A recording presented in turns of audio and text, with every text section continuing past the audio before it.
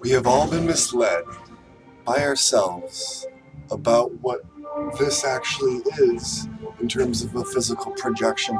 For the Earth, my friends, is concave. It is inside out as a geode. Oh, most certainly. The reason being, it happens to be the path of least resistance. It has to be the easiest way in which evolution wants to go. It likes to take the simple route, my friends. The simplest is usually, if not always, the best. Tesseract, my friends. Tesseract is where it's at. For heaven is above, the center of the earth, the center of the galaxy is unified. It is one. It is the same. But the projection of that one is what we call the universe. It can go in so many directions. Up, down, left, and right. Diagonal, interdimensionally, in and out. The wormholes is what connects us, these paths of light. It's what makes the flow. It's what gives us might. And so, when we turn into this power, when we turn into this flow, what we see is that heaven is above and hell is below. For that is the edge of the universe, is below our feet. It's in the tails, it's in the mess. It's what relays the truth about the fists. And that there's a relationship between everything, these intervals, these pathways that connects the flow. And so tune into your thoughts and see that we're in a room, within a room, within a room, within a room, within a room. For Plato was right about the cave, the allegory, speaking, hey, we're just looking at shadows this entire time. The truth runs outside. But as soon as you go outside, there's more to explore, geode after geode, room after room. So this is all a theatric hall unfolding before all of us. Hear the music? That's the now. It's right here. It's all unfolding before you.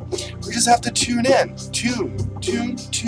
Get that piezoelectric crystal in the radio going the way it's supposed to go, and it brings forth creation before you, right here, right now. It's always been here.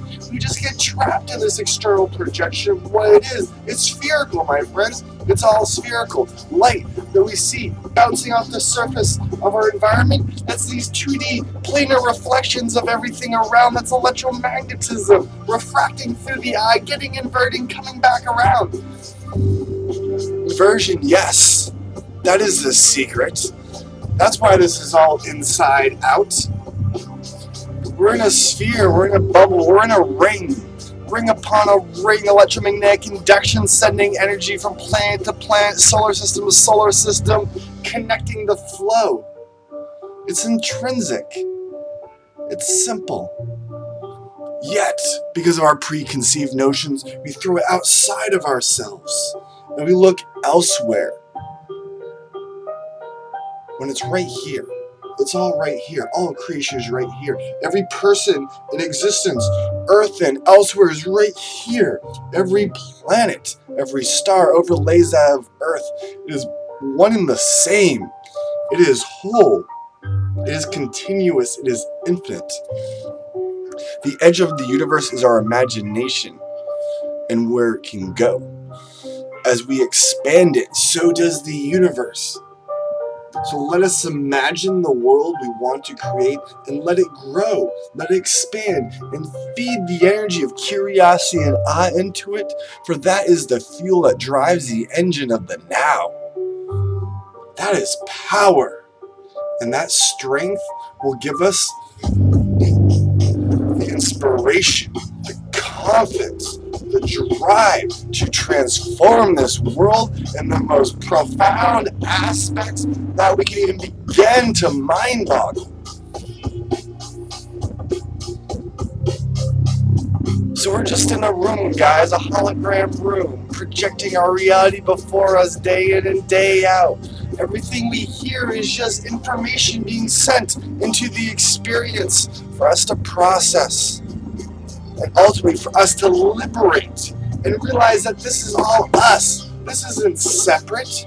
The external, the internal is one and the same. It's just a separation of the self, which creates this dissonance. But if you can remain here and participate and enjoy and play, choose your own adventure, page by page, flowing from now to now, with love, with gratitude, humility, courage, faith. Yeah. You can be that Jedi, you can be that knight, that wizard, that ninja, whatever you want to call, whatever your game is, flow with it. Take it on. Be it. Because with that, we can transcend the most epic parts of creation, which is right here. And just taking full hold of the conscious and unconscious and subconscious mind and letting them all do their thing when they want. I'm going to choose now. I'm not going to choose. I'm just going to let it be. For when we force, we create.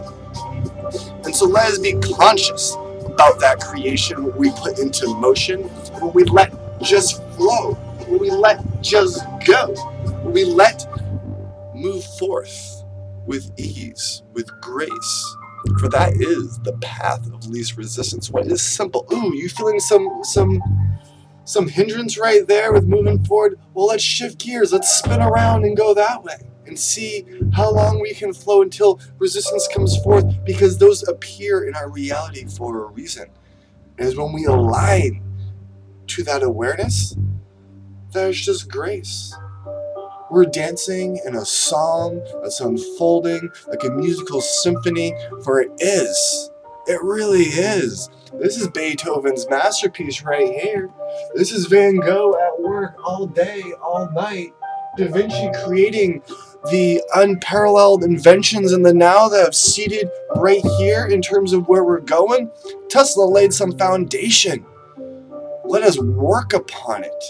Alan Watts spoke truth, so did Gurdjieff, so did many. Let us align to that power right here, for this is that free energy coming forth, and it wants to explode and then implode, and then explode again and then implode. For there's times where we awake and there's times where we sleep. It's all part of the flow. And for within this whole of this universe, the pathway is one of remembering and forgetting. That is the cycle of time, my friends. That is the cycle of time.